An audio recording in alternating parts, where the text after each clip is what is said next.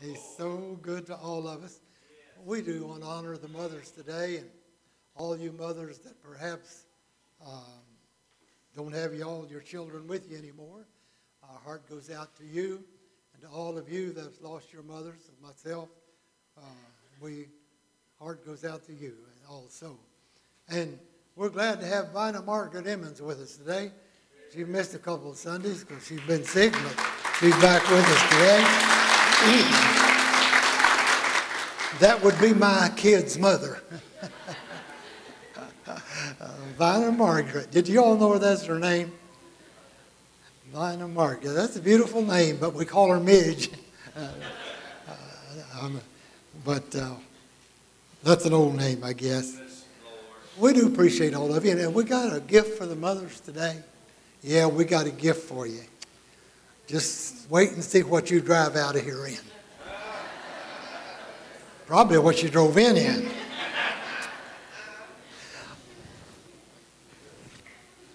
Chastity Walker, we're so glad to have you. God bless you. Hope you see something here today you like. If you look at me real good, I know you will.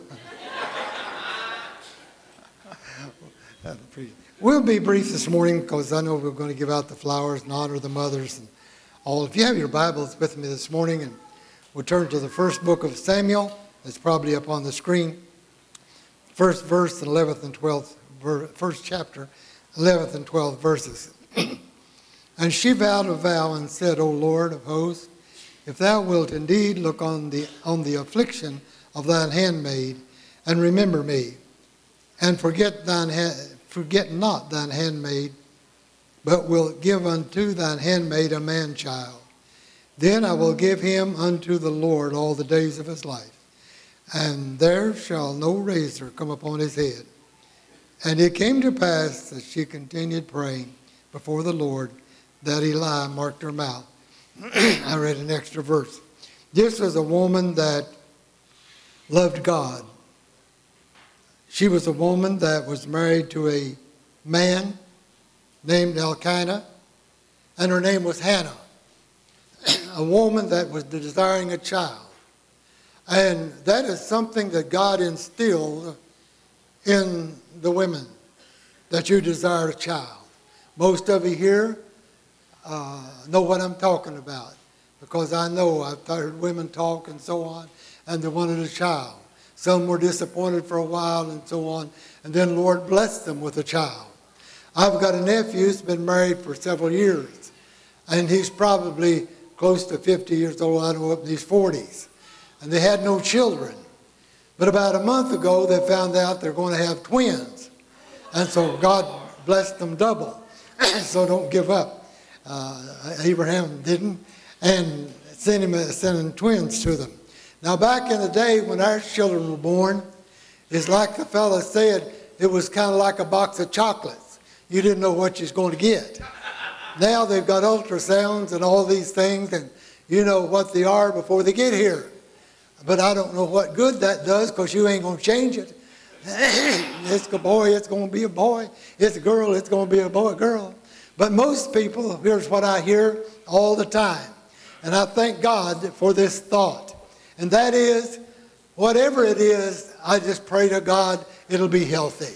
And that is the greatest prayer you could pray for that little baby that hadn't been born yet, that it'll be healthy. This lady, she was special. Now, her husband had 2 wives. And when it come to give out the gifts in giving time, he always gave Hannah a little bit more, because the Bible says he loved Hannah. Now, this was a day in which God was replenishing the earth. Things were different. The laws had not been come yet, the 10 Commandments, and a man could have 2 wives and so on and so forth. But don't be doing that today, or they'll put you in jail. And anyway, it's not right in the sight of God. But that's the way it was in those days. And so, but she didn't have a child. And she told her husband, it just bothered her all the time. And he said he didn't understand. Now, women, there's one thing you're going to find out about us men. There's going to be a lot of things about us that you don't understand. And then, more so, women, men, there's going to be a lot of things about women you're never going to understand. But as long as you love them and as long as you love each other, all that parts you don't understand will take care of itself, and God will work it out.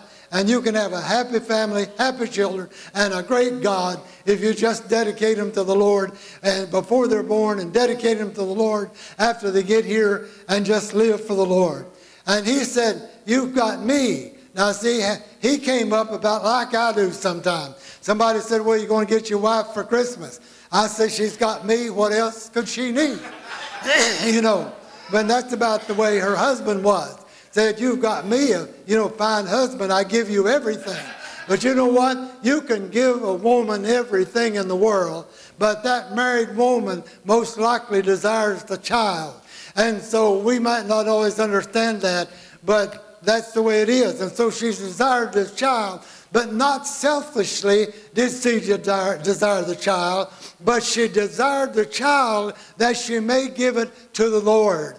I thank God this morning for mothers that love the Lord enough before that child is even born, that you say, Lord, I want you to take this child. I want to put it in your hands. I want to give it to you. And I hope that he grows up to be some great worker in the house of God, in the church of God, and in the field of evangelism or whatever. He will grow up to be a great singer. They'll grow up to be a great person where that they will live for you for all the days of their life.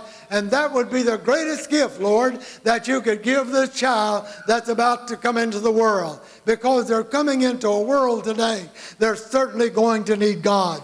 They're coming into a world today who doesn't know God. They're coming into a world today where they're going to be taught everything except God.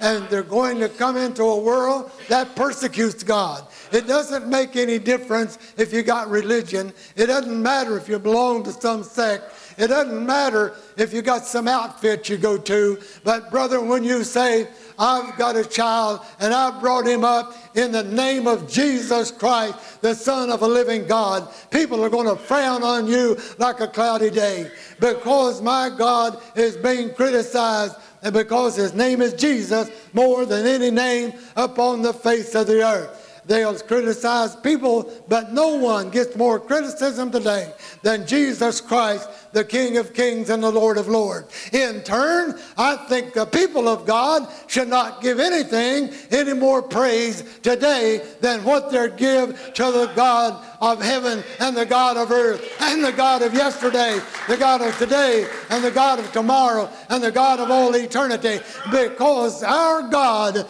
is the one that can take our children and bring them up in the fashion that they should be, and they will love him all the days of their life.